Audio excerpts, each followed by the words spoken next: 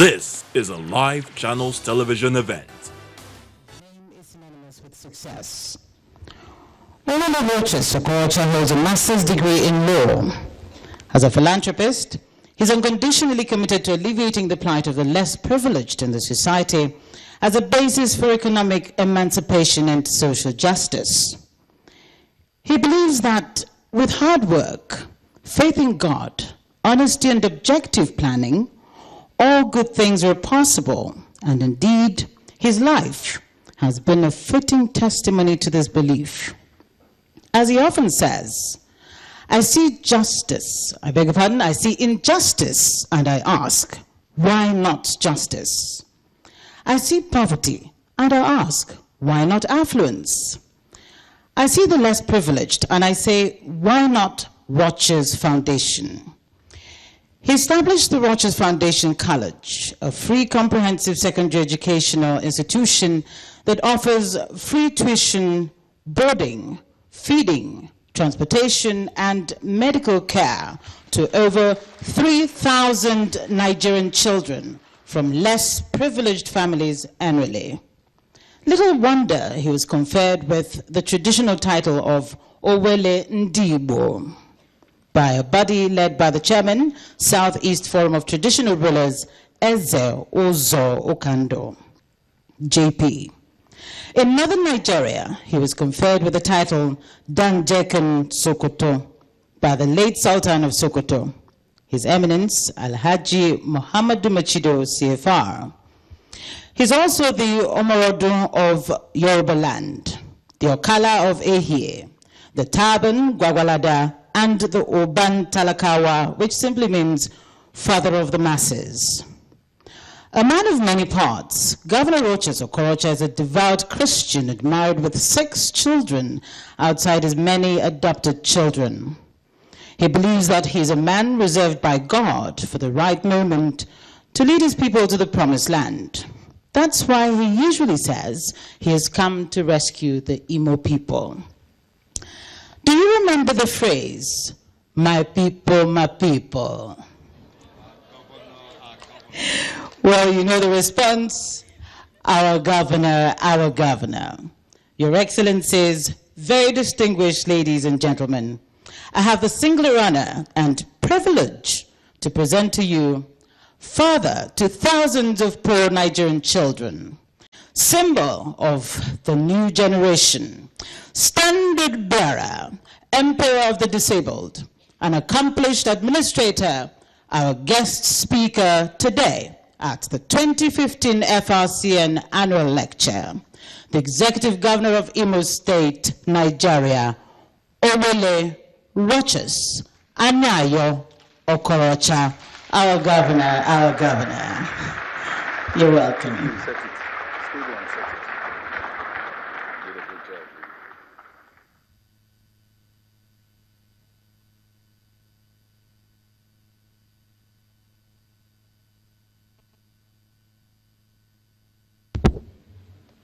Thank you very much for this incumbency poured on me in the name of introduction.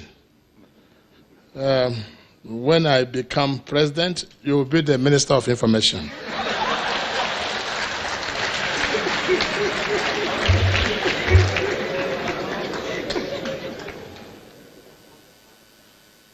The chairman of this great occasion,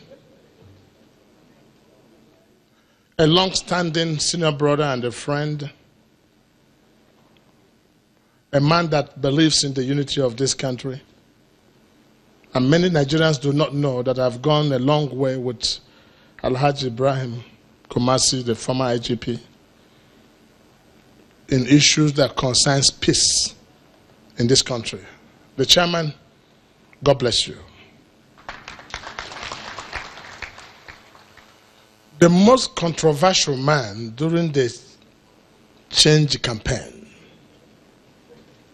the thorn on the flesh of now opposition party, Lai Mohammed.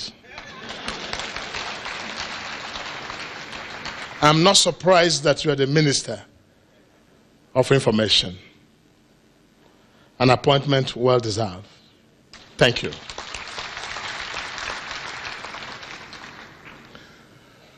Your Royal Majesty, a general that became a traditional ruler, a handsome gentleman, the issue of Nupe.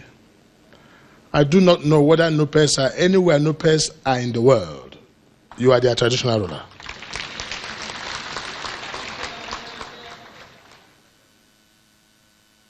My brother, the Commander-in-Chief of the Radio Microphone Forces of the Federal Republic of Nigeria, the DG, thank you for finding me worthy to deliver this lecture this day. If Radio Nigeria is to be a political party, that will be my real party. For one reason, uplifting the people and uniting the nation. This is the essence of what our change mantra stands for.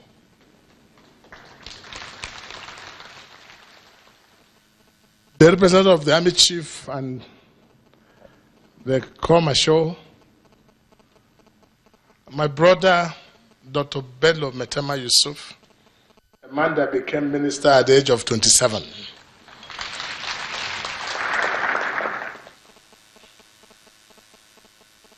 Your Excellencies here, too numerous to mention. This is why I find it easier to say, my people, my people.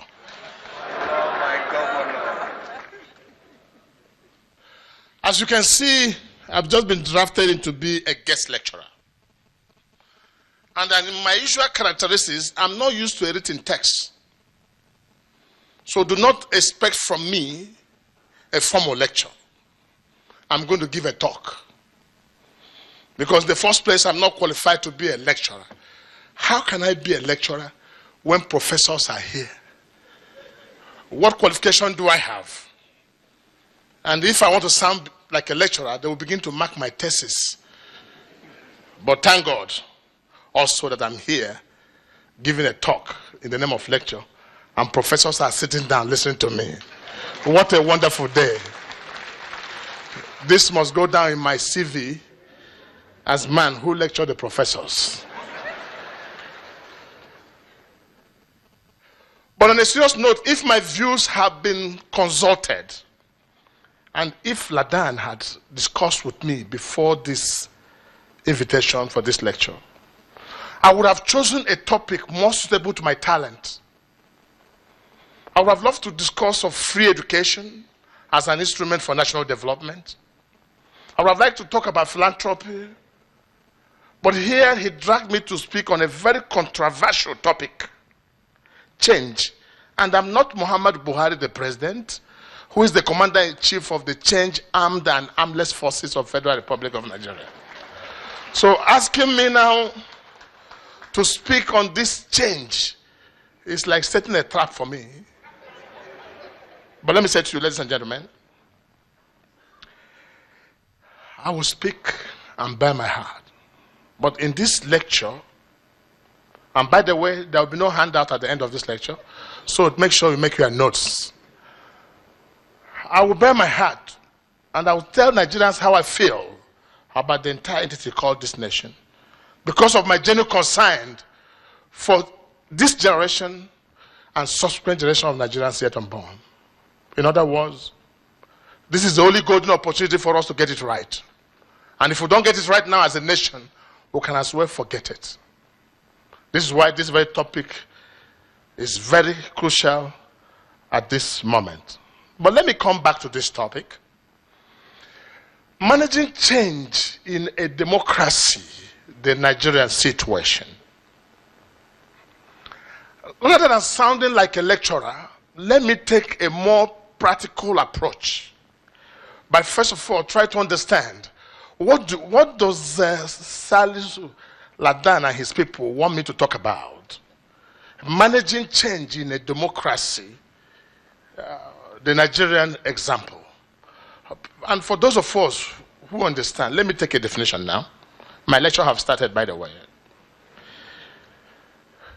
Managing, for me, is simply running a thing, business. Be it government, be it organization, be it a family. Everyone is a manager in one form or the other. But here, from the Webster New Dictionary, defines managing as directing, if you like to use the word, with a certain level of skill towards ensuring the compliance in an organization. But that definition is not relevant for what I want to talk about. Because for me, managers are those who maintain the status quo and who go by the rules and regulations of an organization. So bringing a manager to a change will not be the right terminology, but rather you can bring a leader to a change. But the pivot upon which this lecture will rotate is the word change. What is change? Let me also tell you, from that same dictionary, when I flipped up this morning, I said, let me know what's change all about. It gave me a very nice definition, which is doing something new in a radical manner. And that quickly hit my heart to say, that's the picture Nigerians have of President Buhari before they elected him. The Buhari of change, the Buhari of queuing online, the Buhari of zero tolerance to corruption. That's what brought him in. So the word change, to most people, change means different to different people. In fact, during the last election, we were very careful about using this word change, because change could also mean change rochas.